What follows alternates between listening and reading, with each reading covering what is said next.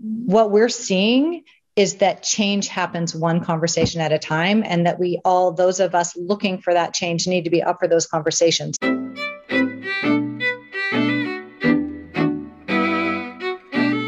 Hi, this is Frank Schaeffer, and you are watching and or listening to my podcast, In Conversation with Frank Schaeffer. And this will be a live Facebook event, and then it goes out on YouTube and all sorts of other places, and then becomes podcast as well. Today, my conversation is with Kristin Hull, who is the founder and CEO of, and Kristin, correct me, is it Nia or Nia Impact Capital? Nia. Nia Impact Capital. Mm-hmm. And that is, I'm just reading here, and then we're going to really get into it, exploring the importance of representation and inclusion within the realms of finance and investing.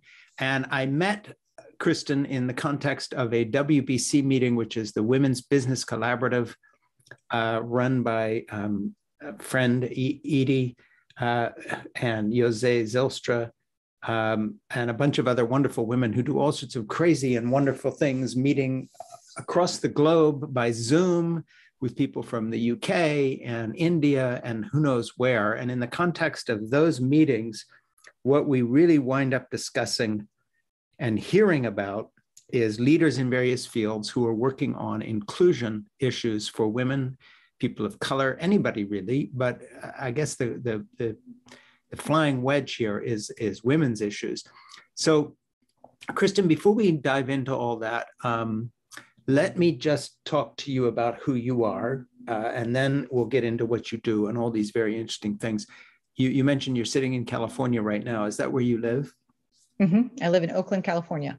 And then you also mentioned that you were going to move. Where are you headed? Just to Berkeley. Just to Berkeley. Yes. Yeah, small move. Well, I have a sister-in-law in Alameda. My wife's from San Francisco, and another sister of hers lives up in the wine country. So we get out that way. Are you a Californian? I am. I was born here. I'm a fifth generation Californian. My kids are sixth. That's great. Speaking of kids, who are we talking about, and what kind of ages these days? I have two sons in their 20s. Oh, good for you. Yeah. Okay. Well, and are they in California now as well? They are. Yeah. The older one is in San Francisco and the younger one in Santa Barbara. And everybody doing well? You know, that's such a good question. How the state of the world, how can any of us really be thriving at this time? Yeah. With the weight of the world and everything that's happening. And I think they're both, doing their best to navigate all of our issues.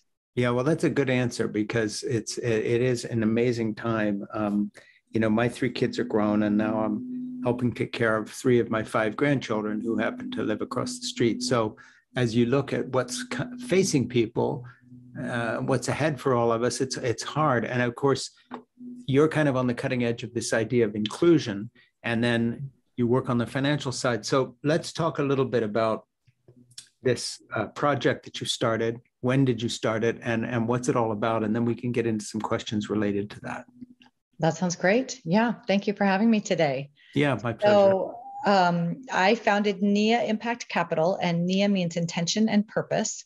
So, and that word comes to me from the Swahili, and then before that, Arabic and the Punjab. And so really thinking about how we can do our economy and our investing with intention and purpose. So we bring that into our daily lives in our company. We're women-led. We're a B Corp.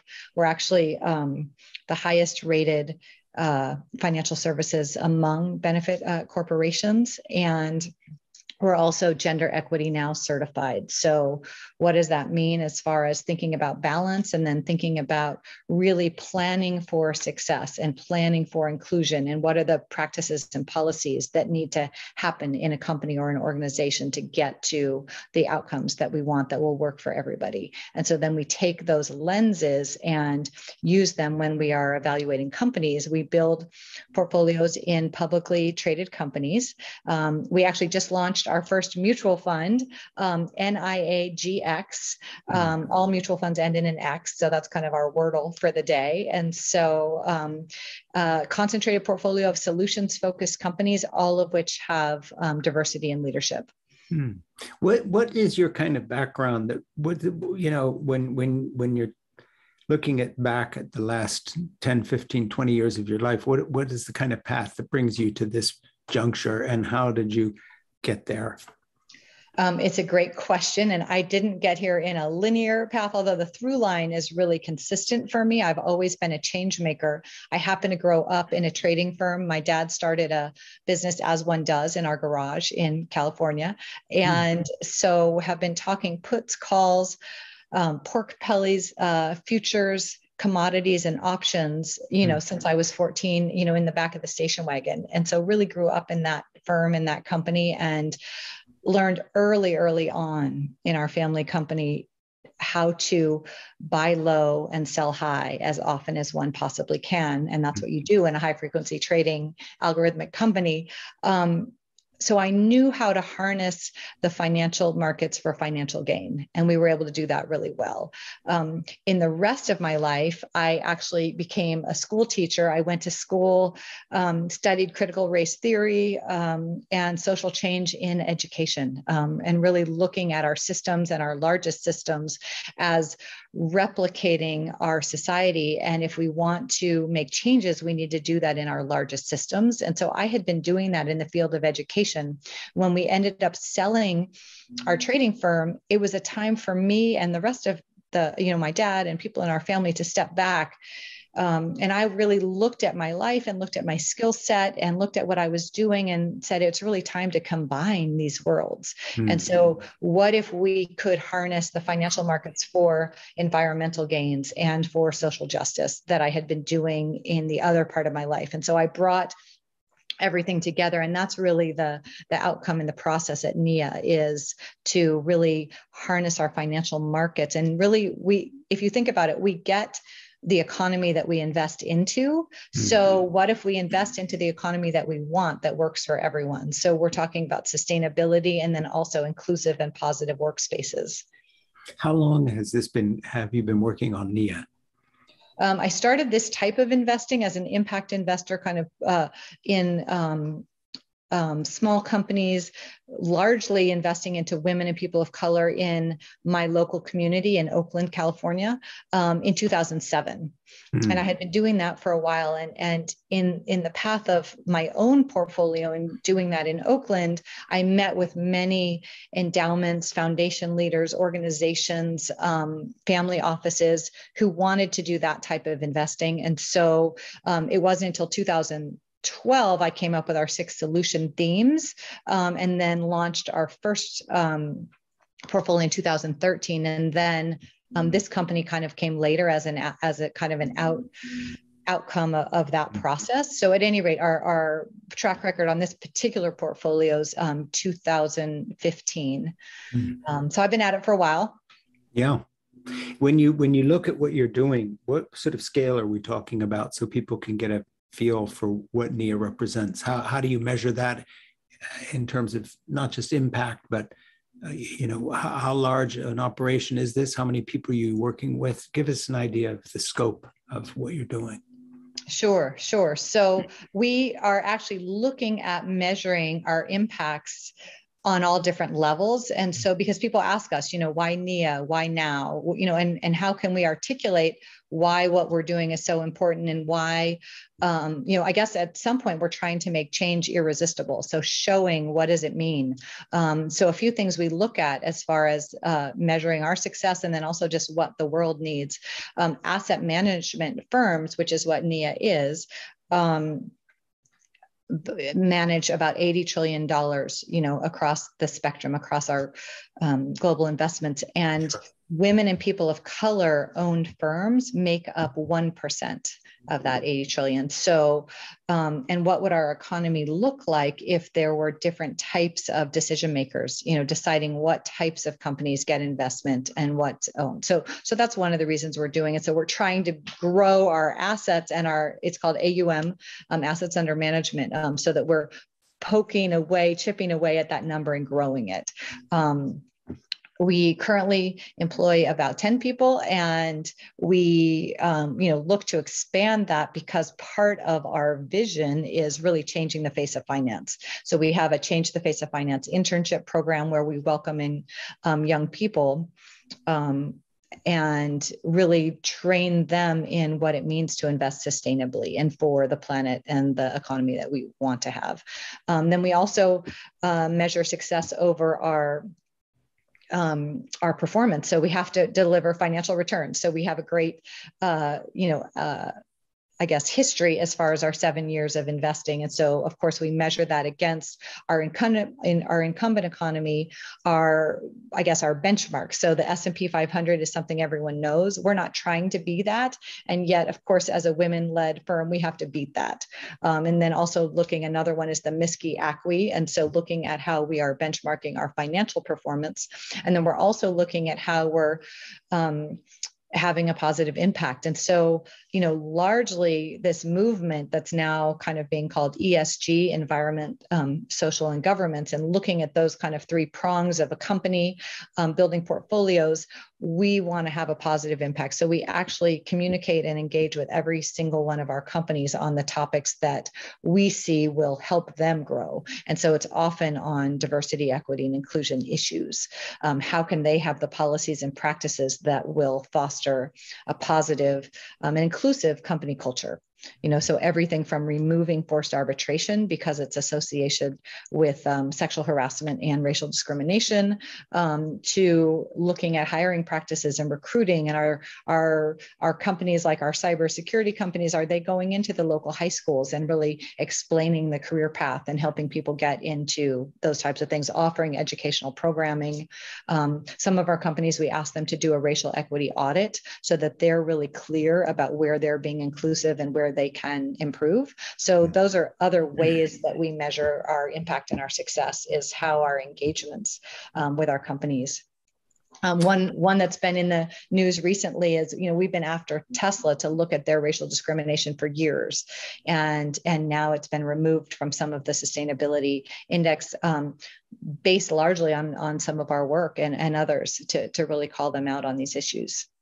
It's great. I was about to interrupt you and ask a question, but fortunately I didn't, because I was just getting ready to ask a question when you brought up the Tesla thing. But it's a perfect segue into what I wanted to interrupt you with, which was, it seems to me that in the context of our moment in history and the political climate that we are in, and the way assets and income are so tilted toward a very small group of people who tend to be white males in our culture. When I talk with folks at the WBC and other organizations involving women and corporations, I think there's a temptation to try to avoid politics as a bit divisive sometimes. But on the other hand, I think the context of what you're doing, Kristin, cannot be anything but political, in that you're asking the kind of questions about diversity and inclusion and racism and other things that inevitably go there. So I'm just wondering, off the record, as it were, how you position yourself to work with corporations and people who, I guess, try to avoid being pigeonholed politically for business reasons. They don't want to come down on one side or the other, maybe give to both parties in terms of donations to political candidates, both Republican and Democrat. But on the other hand, in today's polarized world, how are we going to escape taking sides on some of these issues that have a direct impact on issues of equality and inclusion? Because it seems to me that, both political parties are not the same on these issues. The context in which you and I are having this discussion now is the context in which we're seeing Roe v. Wade probably reversed. I don't think we are going to be able to duck taking positions on things any more than Europeans can duck the fact that they either are going to have defense budgets or not in the light of the invasion of Ukraine by Russia. We're at a time now, whether business likes it or not, positions have to be taken. So where do you, Kristin, and position what you do, and how do you handle that personally, aside from all the corporate stuff?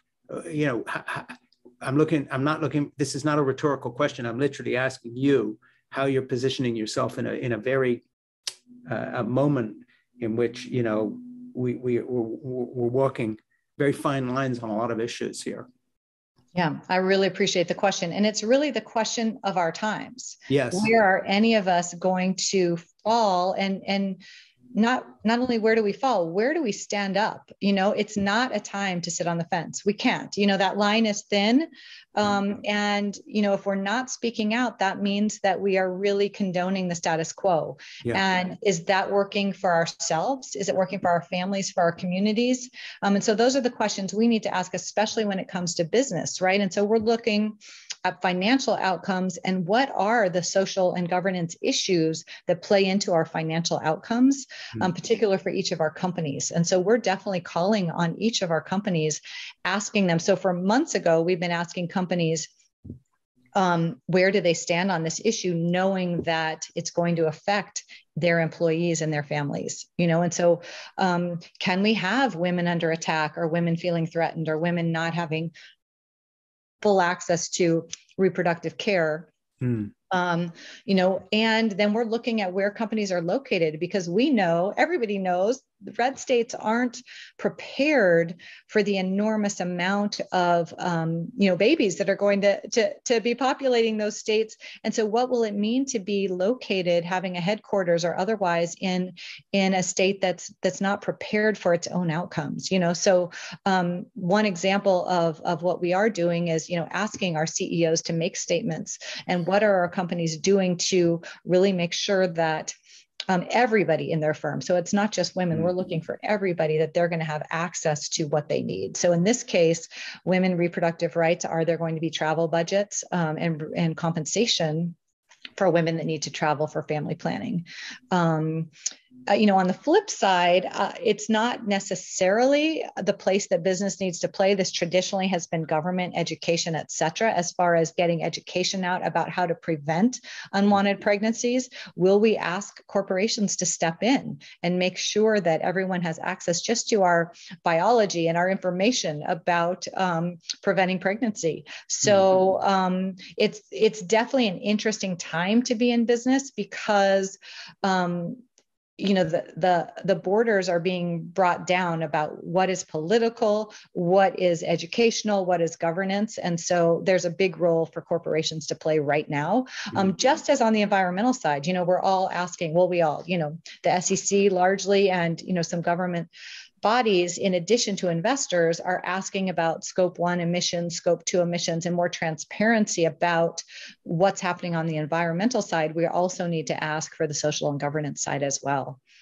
Yeah, just to roll back a little bit to what you were saying earlier, tell me a little more about the Tesla story and how that unfolded for you, because obviously, the news was published in various places and commented on that they had kind of been outed on some of this. How do you fit in with that, and what's going on with all of that? Tell me a little more about that. Sure. So we identified early on that Tesla had racial discrimination issues, and we filed what we do with all of our companies is we really try to have a win-win dialogue. So we look for a meeting, we look to share, we look to listen first. I mean, we really are here to listen and to find out from them to the extent they can be transparent and share with us. We're here to have a win-win dialogue and a win-win relationship. We're long-term investors, so we really see ourselves as in partnership with these companies that we place into our portfolio. And Tesla really wasn't there for that. And they were quite dismissive of our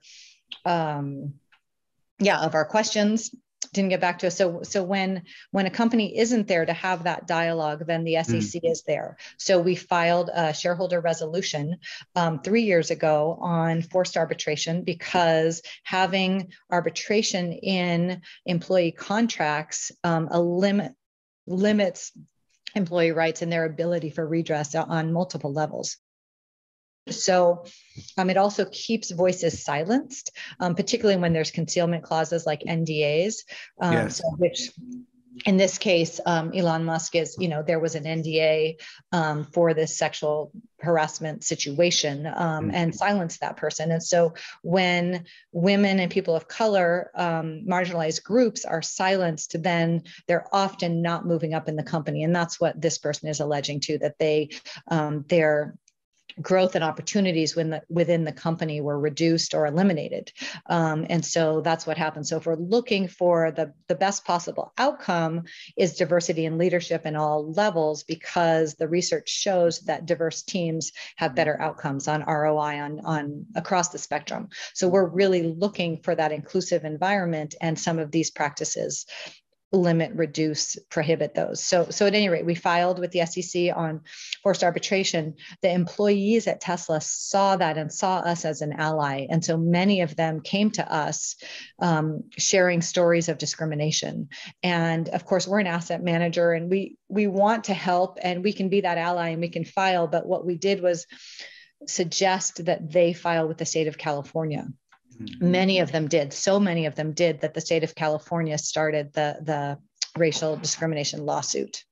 So at any rate, we filed again with the SEC the following year. And then this year we filed. So we're a third year with filing and getting that resolution. So I'll be giving a speech at their AGM meeting later, probably in August. Now, whose meeting is that? The Tesla shareholder meeting. Oh, and you're going to be there. And this is obviously without the blessing of Elon Musk. This would be the shareholders bringing you in, or who's your host? Well, this is interesting because the last 2 years I've done that speech from my kitchen table because it's been remote.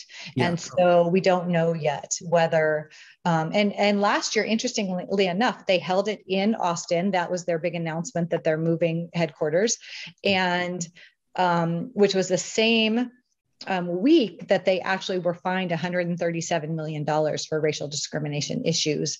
But I think that the headline was Tesla's moving to Austin, and some of the others got missed. So they did have people at that meeting, though those of us that were giving speeches on issues that the board or the CEO didn't like were not invited to that meeting. And so I did that remotely. So I'm not sure, the pandemic has definitely changed the way we do shareholder activism, and the remote. So we'll see what happens. I'm anticipating that will be in person. Brings up a related question that I'm just asking you as an observer of these things, Kristin. It seems to me that Elon Musk and Jeff Bezos and a number of the others, this white male hierarchy that runs so much of the tech industry, has not been particularly friendly to women or minorities in many ways, whether it's anti-union activities on the part of Bezos or what we see with Elon Musk and this allegation of sexual impropriety and so on. That all seems to be part of the same kind of package.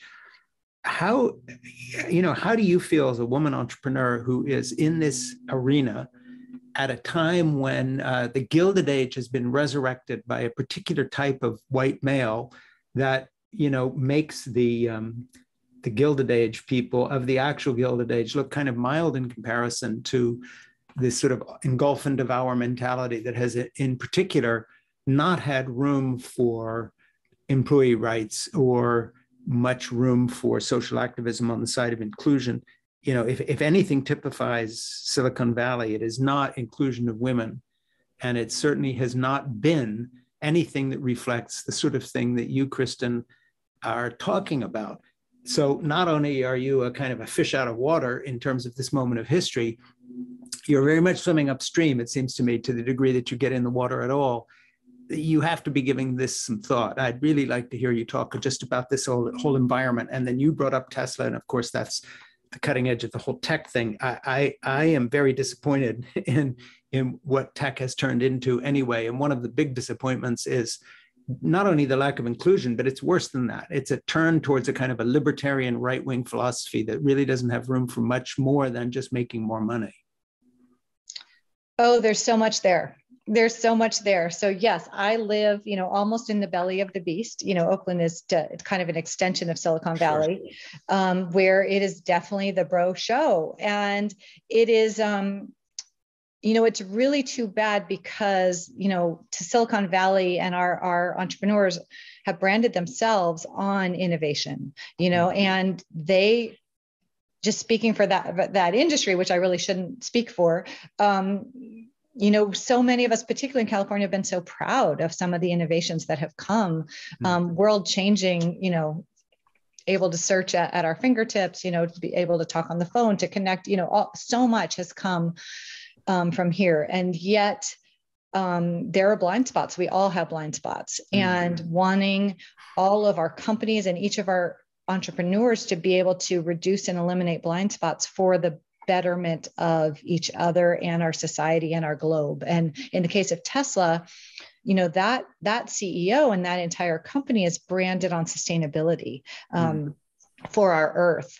And yet, if they're going to innovate for sustainability for our Earth and discriminate against people and cause human rights crises across the globe, that's an issue, So, and one example that we engage with them about is child labor in the mines in the Congo. And so, and where their position had been, well, that's a government issue, that's up to the countries in Africa to take care of. And I said to them, that's actually a supply and demand issue. If Tesla were to say that we are going to only collect our materials from mines that have human rights, policies, offer education to children and meals to children so that they don't need to be, there, then that would change, because we know the properties of supply and demand. And could Tesla step into the right side of history on some of these issues? They can, and so at any rate, some of the patriarchy, some of the let's get it done fast and quickly, and that's somebody else's to worry about, we're doing this. It's time for us to be holistic, because every decision that these large companies and some of these CEOs make really does have ripple effects throughout the economy and throughout our society. Yeah, and you keep running into stories that suddenly become a pattern, whether it's Google and Facebook not changing their algorithms in a way that would favor young women who have been raped and had their rape videos posted that go viral, or live streaming acts of terror. It always seems to me that these companies have a pattern here of reacting when they're finally called on something by someone like you with Tesla and what's going on. I don't know how to describe the general tenure of the tech industry any better than a kind of a sociopathic self-involvement that never seems to have the empathy first, but always has to be called to the empathy second. I'm not saying that describes everybody, but there were these articles in the New York Times, a whole series on the way the Google had set up its search engines and did nothing about the fact that some of the fringe elements of the porn industry were trafficking videos of young women who had been raped and so forth, and doing very little to curtail that. And then, we have a whole election in 2016 that's still up in the air because Facebook would not really do something until they were called on it. And then you have the whole issue here with Tesla. What is the common denominator with these white men who have made so much money and a libertarian philosophy that always waits for someone else to, whether it's change child labor policy in Africa or fair wages in China, building so much of our stuff? It just seems that, again and again and again, there's the sort of ideal of the tech industry that came forward in the 90s and the early part of this century. And then there's the reality of an almost sociopathic disregard for the impact of what they're doing. Just take teenagers and cell phone addiction and the levels of depression now in young people, directly tracking to the way a lot of these sites have been set up to almost be addictive on purpose, if not actually on purpose. I don't even know where to begin or where to end on this, but it seems to me someone who's trying to explore investment with a moral component to it, you're going to be looking at these issues and related issues. And I just wonder, how you deal with all of that. Absolutely. So it's a lot. And so, and again, a lot of these entrepreneurs have incredible innovation, many of them are incredibly smart. And again, so many have blind spots. And so that's where the board comes in. The board of directors really is the boss or, the answering responsible party for that CEO, both to support them, to eliminate those blind spots and to call them out. So that system isn't perfect. Clearly, we have some boards that are not governing the way that we as investors would like, because it also eliminates eliminating these blind spots reduces risks for investors. It reduces risks within the company. And so we're definitely watching where political donations are going, because that tells a story. Who are you in bed with, and for what purposes? So that's something we watch very carefully. And then we're also watching board composition, because we know that a diverse board governs well. And there's quite a few statistics, and some research behind that. So then, we're also in conversation with the SEC about their role, and what does it mean to govern some of these CEOs during this time, when political parties are, without getting too political, I think we can easily say that none of the political parties are working well. And whether that means the two-party system is difficult, whether, there's so many issues that, institutions are failing, from the Supreme Court, to the Senate, to other places. And so watching, as an investor, what is the role of the CEO? What is the role of the company? What is our role? And fortunately, we can raise our voice and our issue. And so another example of us doing that is at Apple. And that's very much a David and Goliath story. And it's still being played out, although we did have concerns, because they do use concealment clauses in employee contracts, and yet they told us in the SEC that they didn't. And so that got really problematic. And we did a shareholder resolution, and we actually won that. And so we're now hoping for, again, a win-win conversation and a dialogue with the board to really make sure that employees are protected, as these companies are growing, because we do need them to be more innovative, particularly when it comes to the people, and the human rights, in addition to the environment. But I have a question for you. And again, it's not a rhetorical question, it's a real one. And by the way, I find what you're saying just fascinating and enlightening. So thank you for taking the time to help us. But, you're talking about blind spots when it comes to Tesla and some of these other corporations. But at what point is it no longer a blind spot? But this is what tech has become, and it is. I mean, there were blind spots in Germany in the 1920s, but by the 1930s, it wasn't a blind spot. It was fascism. And I think when you look at the blind spots of the tech industry and this kind of sociopathic inability to do good, but instead to be basically agents of harm, finally, if you look at any of the writing by the neuropsychologists on what's happening to young people today with cell phones, for instance, you can't blame someone in saying it should have never been invented, but at a certain point, there is culpability. And instead, what we get is whistleblowers from Facebook and other similar corporations telling us that this was done on purpose and that they've done everything in their power to avoid accountability. The example you just did with Apple, for instance, where they're saying they're not doing these NDAs, but they are, et cetera. So my question for you, Kristin, is when is it no longer a blind spot, but when is it actually, we just have to face the fact that the tech industry as a whole is not an agency for good or for change of the kind we want, but actually a very profitable enterprise run by a few folks who have made a lot of money, but they've made it off the backs of the rest of us in terms of our own value of our lives. They have diminished the value of our lives, the pleasure of our lives. They have not increased them. So it's nice to do a Google search, but I was a writer before Google, and I was able to do research in libraries, and I was fine, but I wasn't worrying about grandchildren who are addicted to cell phones. I wasn't worried about a whole generation who no longer reads. At a certain point, there's going to be a reckoning. And I'm just wondering whether it comes because of someone like you filing these issues with the SEC. How do we make these guys accountable?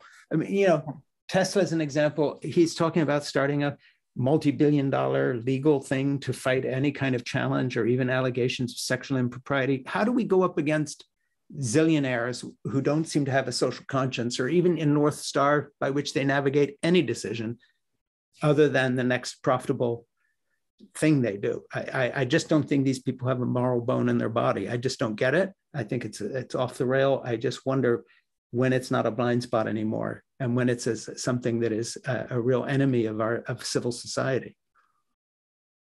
So that's a big topic, and it's how I'll answer it is something that we're working on. And how will these things change? How will we have the world and the society that we want?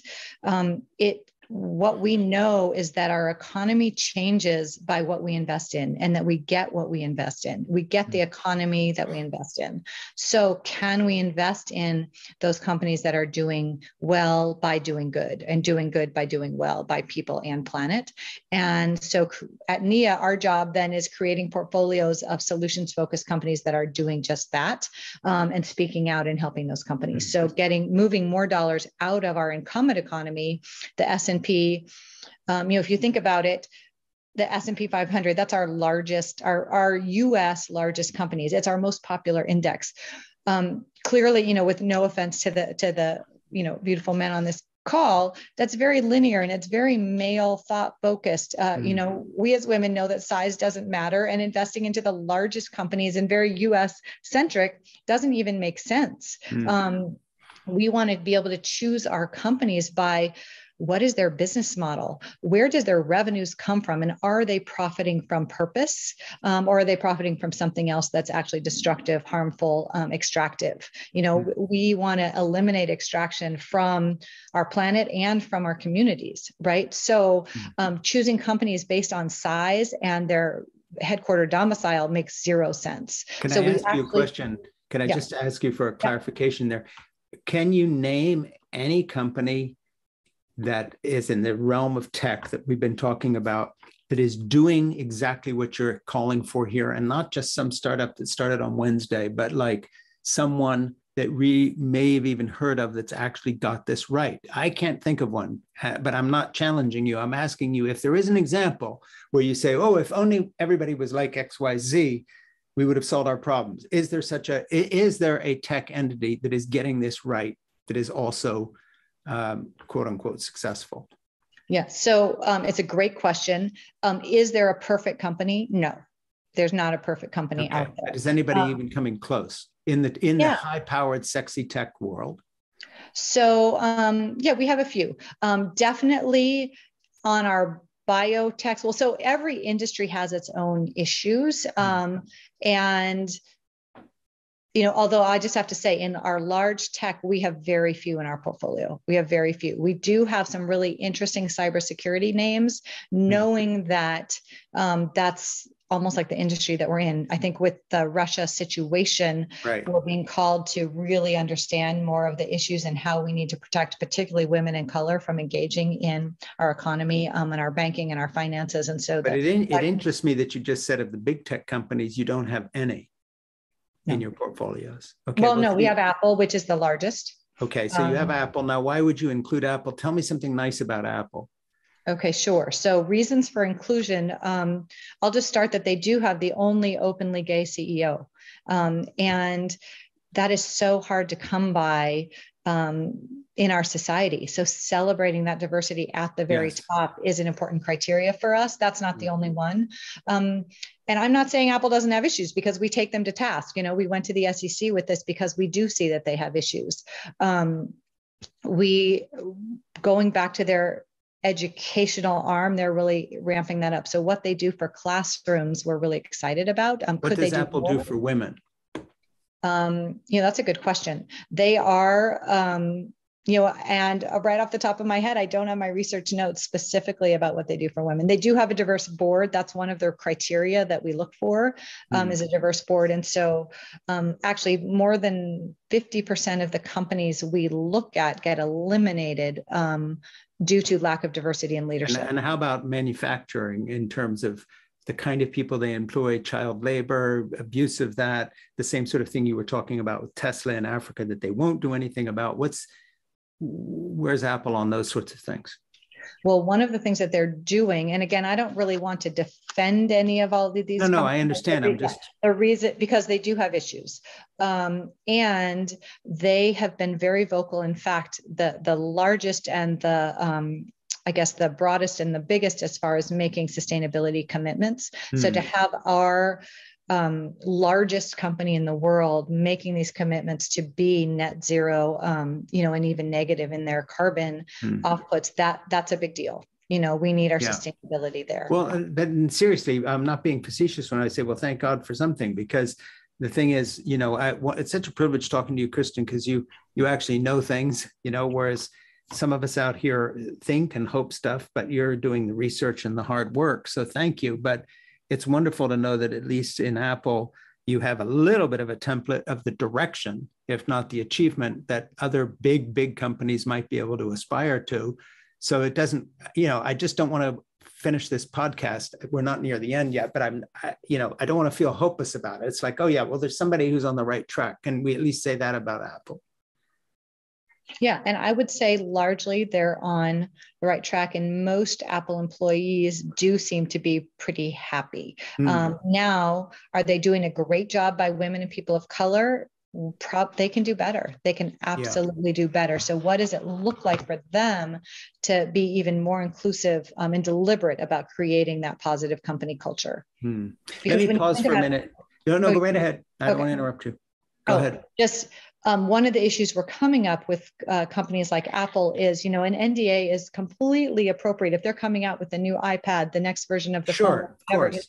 I can't work for them and then take that over to Google or Tesla or anywhere else, right? Particularly, we're talking about AI, we're talking about self-driving cars. There's a lot going on, and yet that NDA should not govern my experience of being an employee at that firm. Yeah, and if you're abused, you've got a right to tell somebody. I mean, you're not. I know what you're talking about there. When you have, what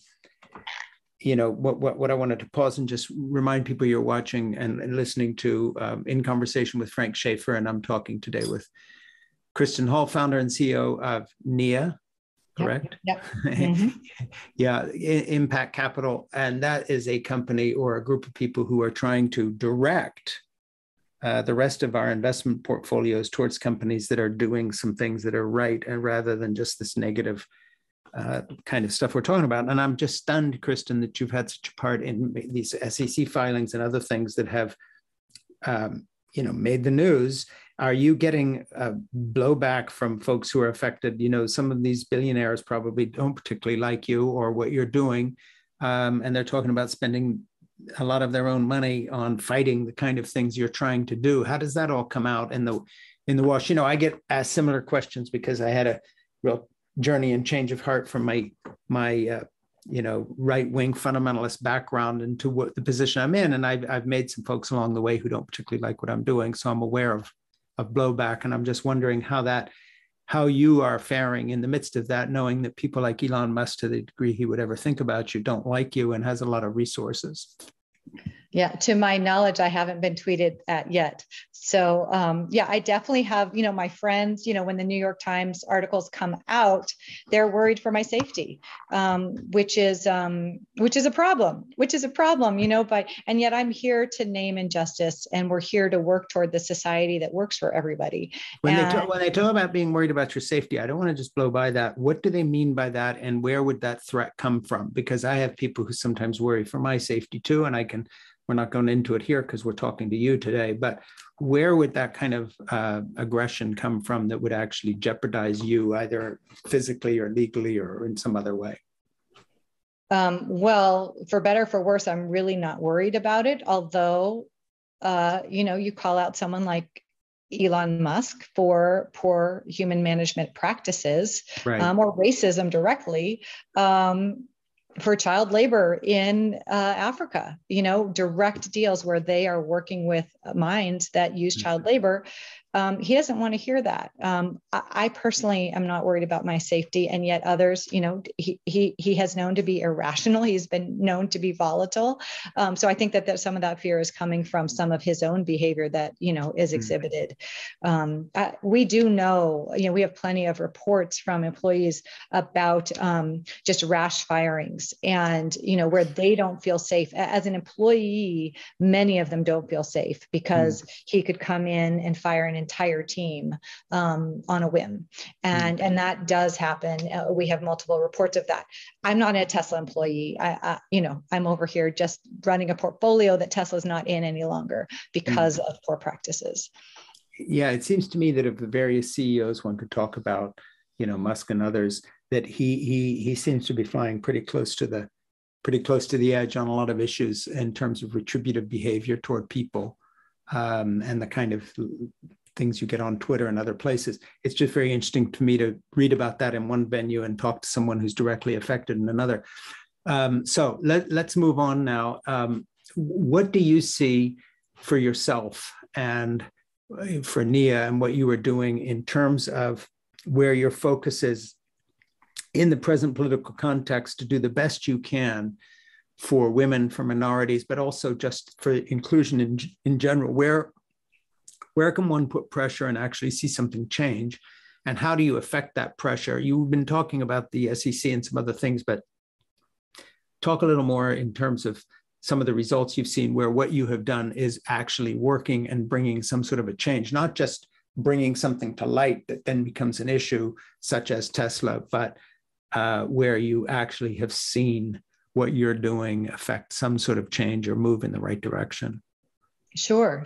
Well, so, again, most of our work, we're investing at the intersection of environmental sustainability and social justice. So knowing that there's alpha or returns to be had when companies get those right, both of those right.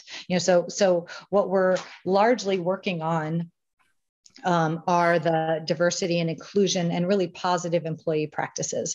So one example where we made some significant dialogue and had some success is at IBM. We wanted to see a diversity report, and they were in the middle of changing their company structures, and they went out into Kindle and this, and so they've had. They said, we'll do it later. And we said, no, actually, we need to see that now. This diversity reporting is you start where you are, and then you only get better from there, because once there's transparency about what's going on, you only want to make that better. So at any rate, long story short, they ended up going with us and supporting our resolution after many behind the scenes dialogue, and we won that at 94% of the vote.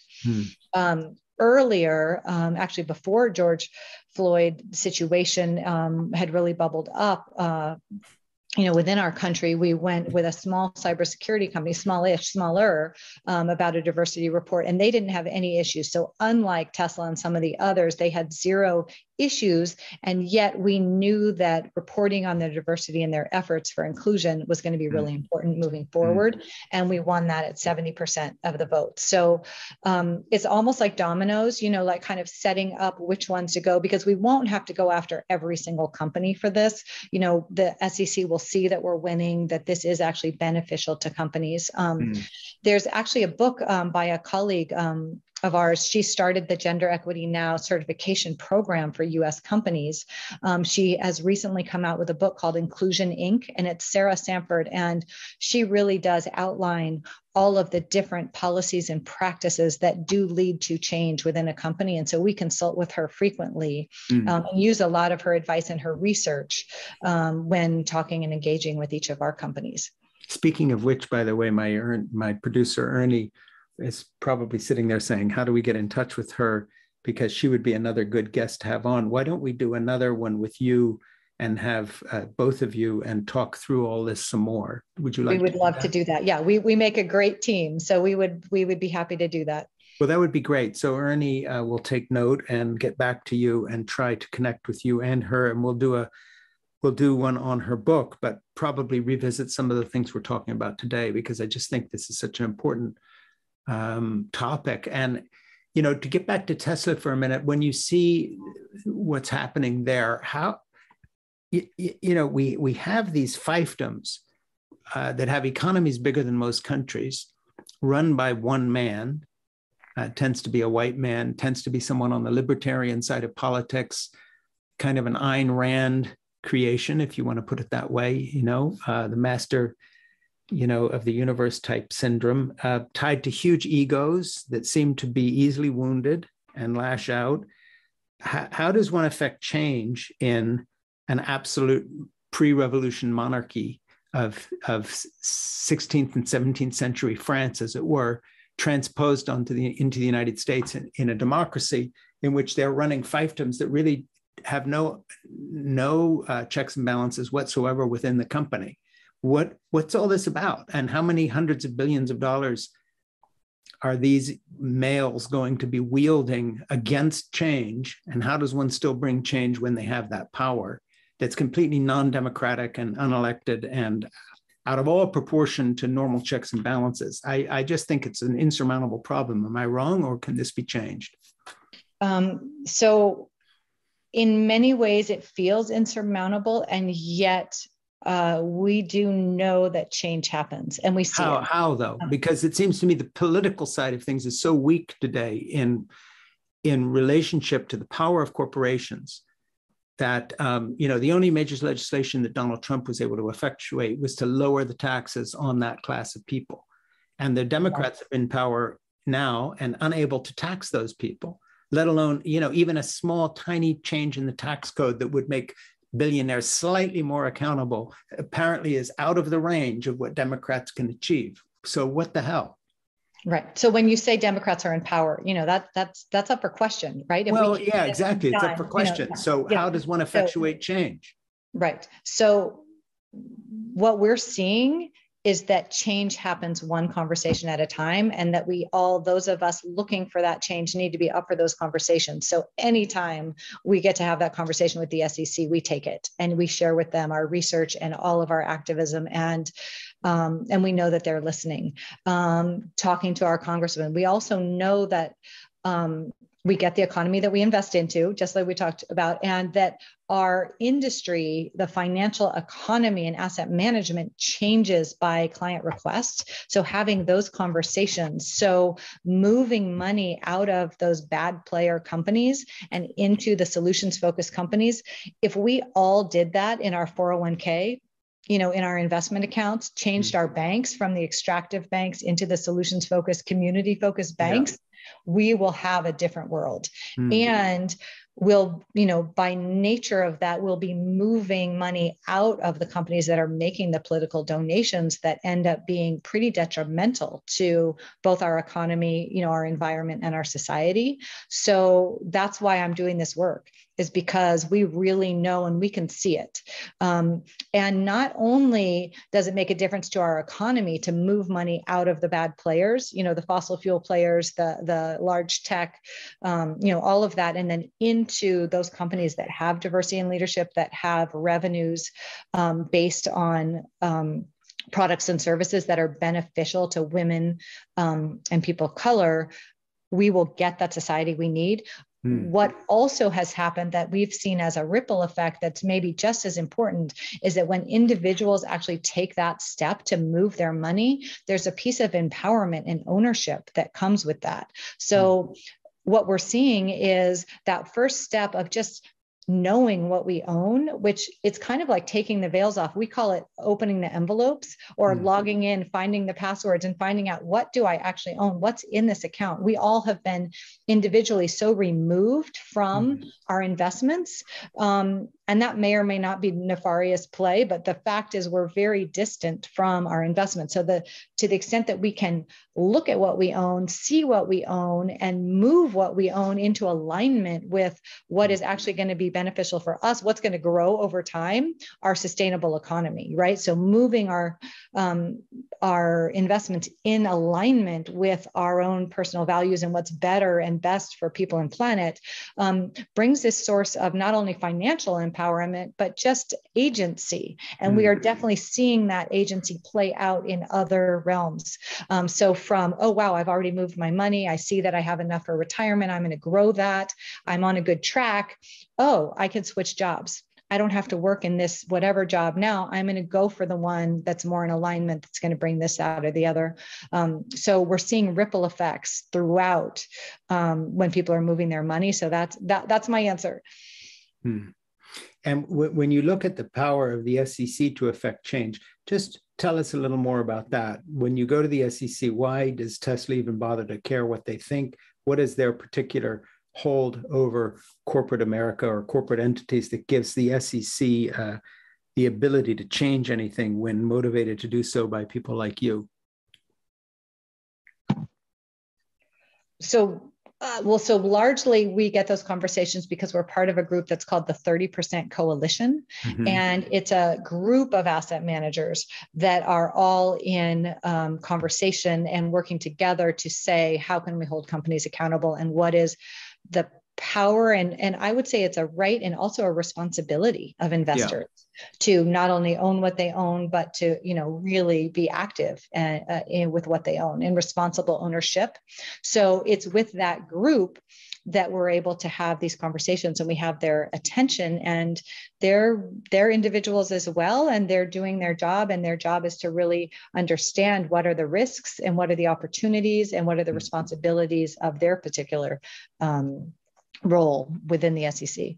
Well, when it comes to some of these tech giants, I mean, let's just say that Elon Musk, winds up owning or running Twitter or some other, information highway. If the system becomes weighted to the point where the same people who are making the problems also own the means of communicating what those problems might be in terms of the media itself, you really begin to have a closed loop. So how does the SEC intervene into a situation like that when the very ability to have accurate information is in the hands of the very people who you're trying to change the corporations they control? It seems that we're right on the cusp of having a whole second set of problems, and that is that the internet as a means of communication is falling into the hands increasingly of a very small group of people, and happens to be often the same type of people, if not the same people themselves, who are causing the very problems you're talking about on a massive scale that's almost hard to contemplate. Yeah. So the Twitter situation is largely problematic, as you pointed out. Right. Yeah. So, and as the founder. But it brings up an example of what can happen, even if it doesn't happen. Right. Right. So, from Russian bots to controlled accounts, I think Tesla has, admitted that in the beginning there were some fake accounts that really pushed forward their message and got their message really out and rolling on, within Twitter. So it has benefited their company already largely. Interesting comments from Jack Dorsey, founder of Twitter, who he really is actually seeing Twitter as a public good, and admitted that it definitely shouldn't be privately owned, but what would it look like to evolve that into some other kind of entity, and so should the I think that has to do with our New York Times and with the Washington Post and with with all of our media. Whose job is that to govern? I think many of us feel that having a volatile CEO owning most of that company is not the right thing for anybody.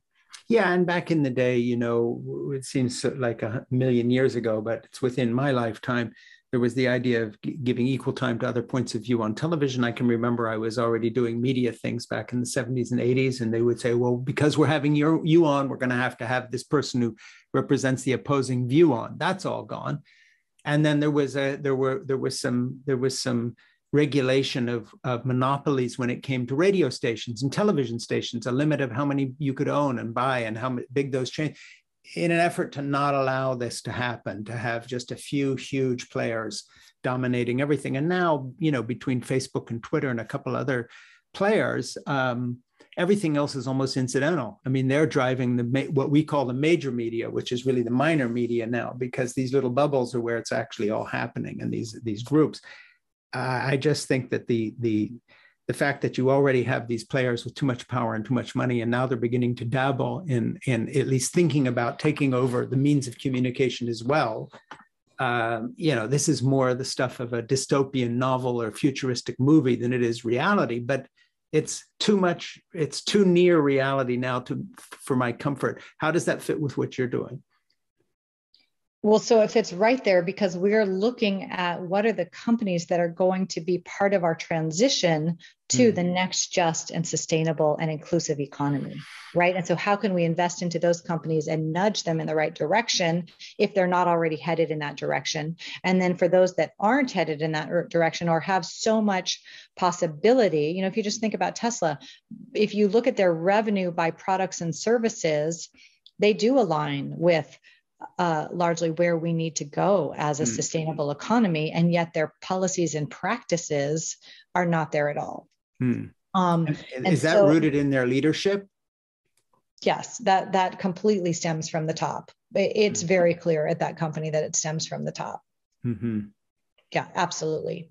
And how does one change the top or pressure the top to change, or the board or whomever may be there? That's what we're here to do that. Yeah. So raising that voice every way we can. And that is by listening to employees and helping to empower them. It is by, speaking out to the media when they ask, because we are doing so much careful research on these, and then of course, talking to the SEC and filing with them. And then talking to our investors, and empowering them to know what's going on and where their money is and where it's at work. Well, we're going to leave it there, but please do bring your friend and author back. Let's talk about this some more and do another podcast on this, and Ernie will contact you. And I just want to tell anybody listening to this or watching it that wherever this podcast appears, wherever we put it online, there will be links to Kristin Hull and Impact Capital, who's a CEO of Nia Impact Capital, so that you don't have to be searching around on how to get in touch or follow what she's doing. So thank you so much for this conversation today. It really amazing and informational, but also for the work you're doing. I appreciate it so much. And please do put us in touch with your friend who's an author and anyone else who's working on this field, because I think, stupid to sound hyperbolic, but of the four or five things any human being could be doing with their life, you're doing probably the most important thing I can think of in terms of limiting this kind of corporate reach for bad things and helping to encourage something better, because that's where we all live. So thank you for trying to make our lives better, Kristin. Thank you. Thank you for having me, and I'll look forward to the next one. Thanks. Same here. Bye-bye. Okay. Take care.